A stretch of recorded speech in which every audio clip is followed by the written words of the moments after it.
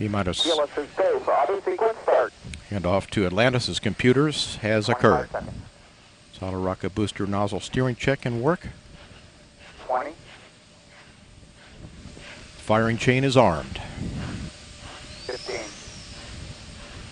Go for main engine start.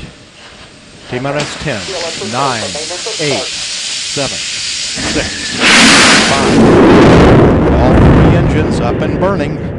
2, 1, 0, and liftoff. The final liftoff of Atlantis on the shoulders of the space shuttle. America will continue the dream. Roger, roll, Atlantis. Houston now controlling the flight of Atlantis. The space shuttle spreads its wings one final time for the start of a sentimental journey into history.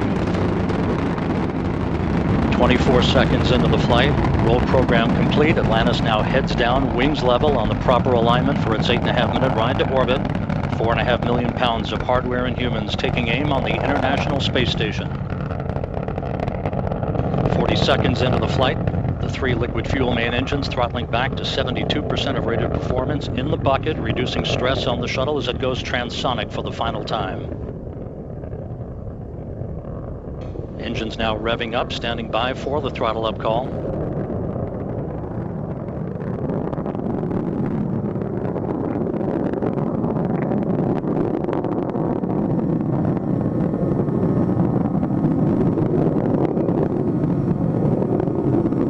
Atlantis, go at throttle up, no action, DPDT. Go with throttle up, no action on DPDT. The call from Capcom Barry Wilmore, a transducer, instrumentation only, no action required.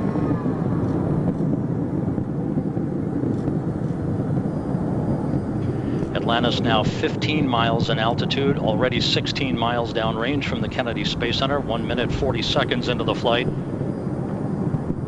Atlantis flexing its muscles one final time. Atlantis traveling almost 2,600 miles an hour, 21 miles in altitude, 24 miles downrange, standing by for solid rocket booster separation.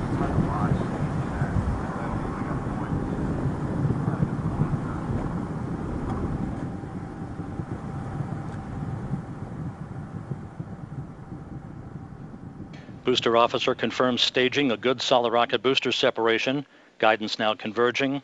The main engine steering the shuttle on a pinpoint path to its preliminary orbit. 2 minutes, 20 seconds into the flight. Atlantis already traveling 3,200 miles an hour, 35 miles in altitude, 50 miles downrange. The propulsion officer reports the orbital maneuvering system engines have ignited. Atlantis kicking on its afterburners for 1 minute, 23 seconds for the final phase of powered flight. Atlantis, 2-engine foul. 2-engine foul. That call from Capcom. It's a single pane day, so in the event of contingency, you're in plane plus 230 on the eCal page. No comm VIs when you're ready to copy. Okay, in plane plus 230, go ahead. Press to ATO, 10.8. Press to MECO, 14.7. Press ATO, 10.8. Press to MECO, 14.7. That's a good read back, Atlantis. Because of the slightly late launch time, Capcom Barry Wilmore reading up to pilot Doug Hurley the updated abort boundaries for Atlantis, which is flying on the singular power of its three liquid fuel main engines, draining a half a ton of fuel per second from the shuttle's large fuel tank. 3.5 minutes into the flight, Atlantis traveling 4,200 miles an hour, 54 miles in altitude, already 120 miles downrange from the Kennedy Space Center. 3 good main engines, 3 good auxiliary power units, 3 good fuel cells for Atlantis.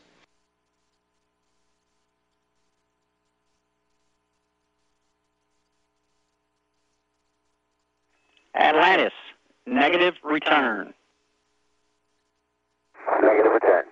That call from Capcom Barry Wilmore indicating that we're too high in altitude, too far downrange to return to the launch site in the event of an engine failure. However, Atlantis' 3 engines performing perfectly. 4 minutes, 20 seconds into the flight.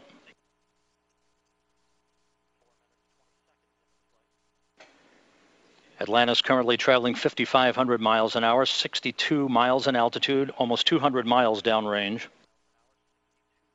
4 minutes of powered flight remaining. Atlantis speeding straight as an arrow toward its date with the International Space Station Sunday morning.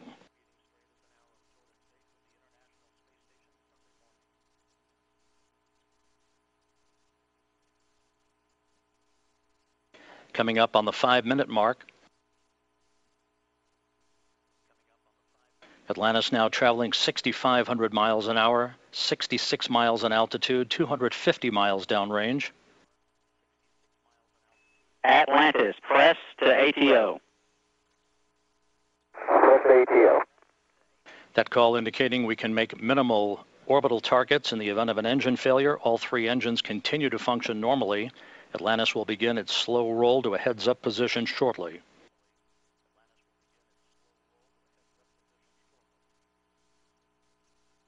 Five and a half minutes into the flight. Atlantis traveling 7,700 miles an hour, 315 miles downrange. Atlantis, single engine, ops 3. Single engine, ops 3.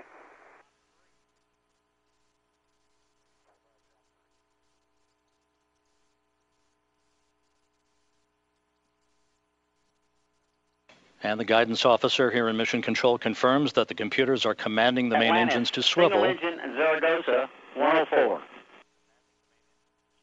Single engine, Zaragoza 104.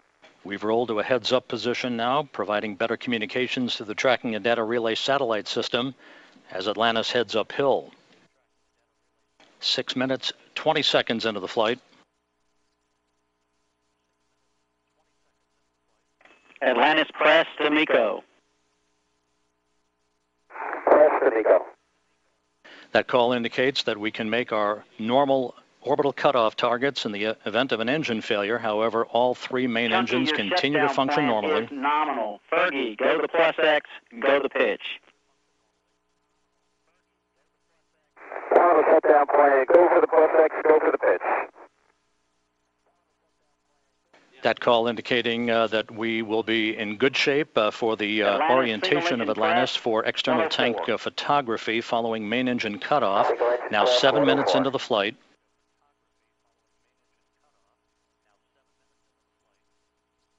One minute, 20 seconds till main engine cutoff. Atlantis traveling 12,000 miles an hour.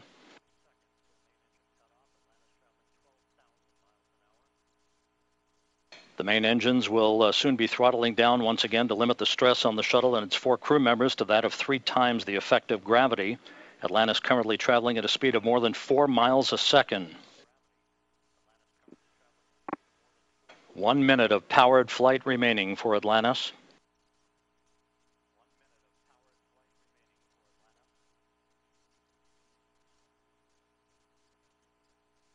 Three good main engines, 3 good auxiliary power units, 3 good fuel cells. Approaching the 8-minute mark into the flight. Atlantis now traveling more than 15,000 miles an hour.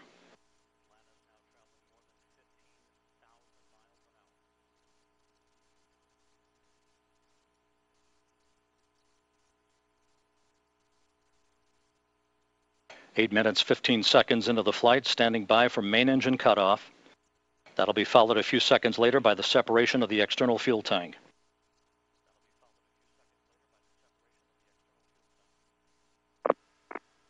Booster officer confirms main engine cutoff. For the last time, the Space Shuttle's main engines have fallen silent as the shuttle slips into the final chapter of a storied 30-year adventure. Now standing by for external tank separation.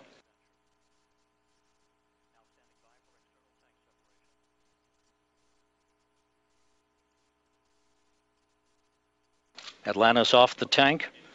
Commander Chris Ferguson will be maneuvering Atlantis now into an orientation to enable Sandy Magnus to capture digital still imagery of the external fuel tank as it drifts away. OHMS 1 is not required. Your preliminary OHMS 2 TIG, 37 minutes. 37 minutes, no OHMS 1 required, thanks.